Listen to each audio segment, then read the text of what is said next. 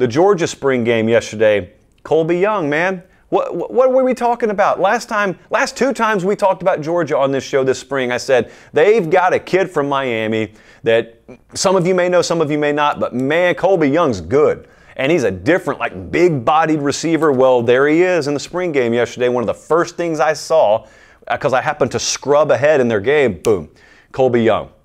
Boxing someone out in the end zone, making a touchdown catch.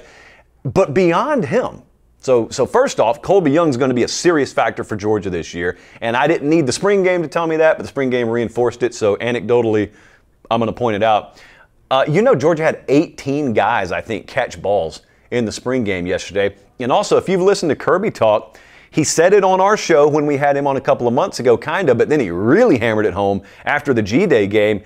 He said typically the characteristics and the traits that he wants out of his DBs, his wide receiver room is actually exhibiting right now. Like the offensive line unit there and the wide receiver room, kind of the two alpha positions on Georgia's roster. And they had 18 guys catch balls yesterday, and certainly that's not going to be how many guys figure into the regular rotation this fall, but it goes to show you how deep and versatile the room is there. I don't think there's a guy on that roster that's going to go out there and drop like a Devontae Smith type year on you.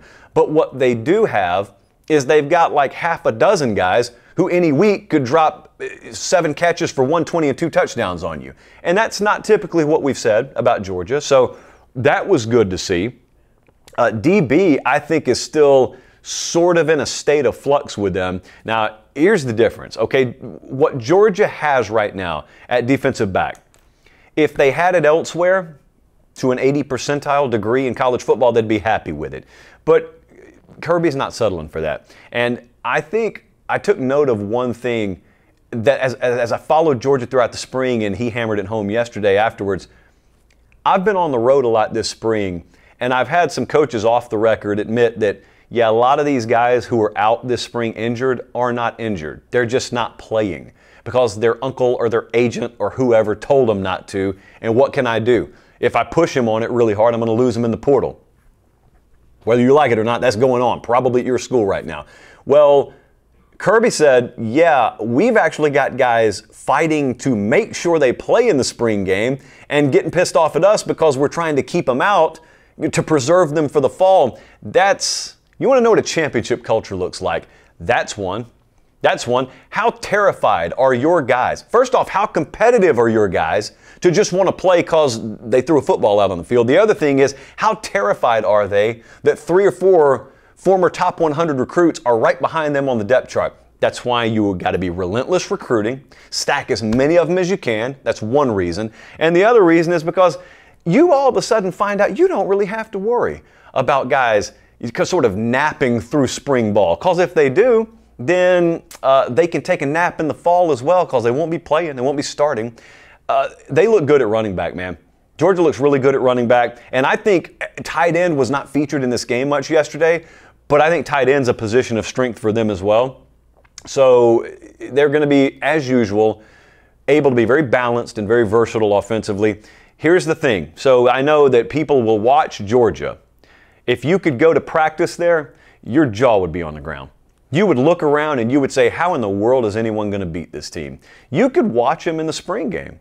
You don't even have to be at practice. You can watch them in the spring game. You can just look at the raw athleticism out there and think to yourself, man, how's anyone going to beat this team this fall? And it's like the best way I can describe why guys like Kirby Smart are so paranoid, even though they may have the best talent roster in the country, is it's not the average temperature, okay? So like in the United States of America right now, the average temperature could be 65 degrees. It's perfectly comfortable. But you know there are cold pockets somewhere where it may be 37.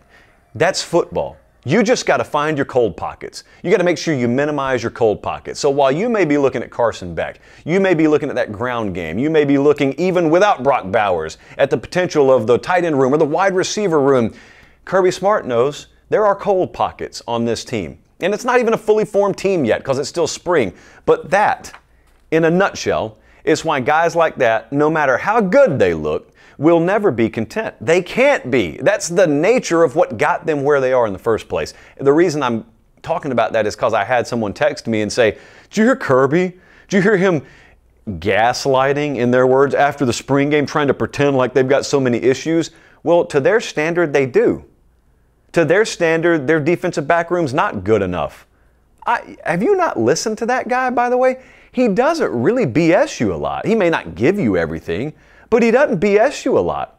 In press conferences, we had him on the show. It's pretty much what you see is what you get. He'll be honest with you if you ask him the right questions. So Georgia, probably going to start the season as number one. They're not without questions. They'll be the favorite to win the national title, as they probably should. But where are the cold pockets? That's all guys like Kirby Smart are focused on right now.